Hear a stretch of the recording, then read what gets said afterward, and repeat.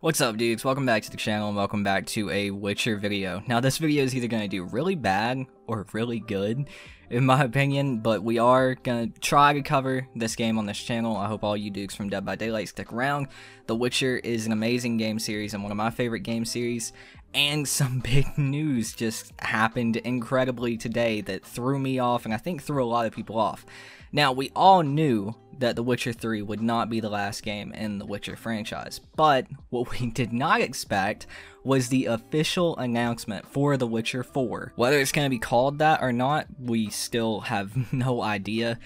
There are a few things to break down in the image that was released for it, but it does look like it could possibly go in a different direction. So here is the official announcement from the official Witcher Twitter page, Witcher Game Twitter, and it says The Witcher, a new saga begins. Now, if you'll notice, straight off the bat, this little icon here, the medallion, is not the Witcher 3 medallion, it's not the Witcher 2 medallion, it's not the Witcher game medallion in general. That looks like a hound to me. It's definitely not the House of Cat, the Cat School of the Witcher.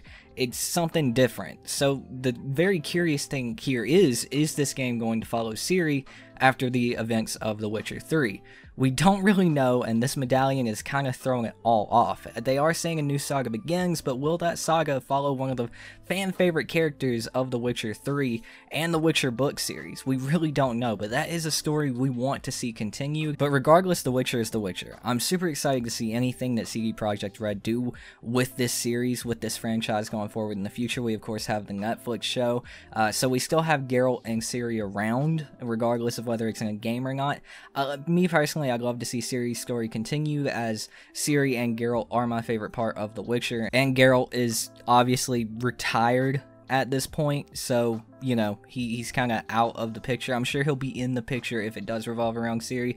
You will see him, probably. He'll probably be a mentor of sorts, but as of right now, we don't have any details. And in their official announcement, this will be developed on Unreal Engine 5. It will be the first Witcher game on that.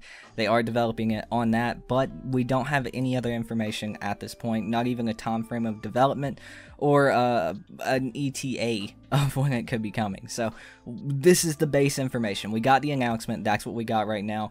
I'm excited. Let me know what you dudes think in the comments down below. Can't wait to see what they're going to do with this game. I can't wait to see how it looks on Unreal Engine 5. It's super exciting. Now again, as I said, this video is going to either do really good or really bad. Hopefully it does well, because I do want to cover this game on my channel. So if you do want more updates on The Witcher 4, as I'm going to call it, stay tuned to this channel. But that is going to do it for me, dudes. Thank you all so much for watching. Make sure to leave me your thoughts in the comments down below. My name is Tootin. I've been your host, and I'll see you dudes next time. Peace out.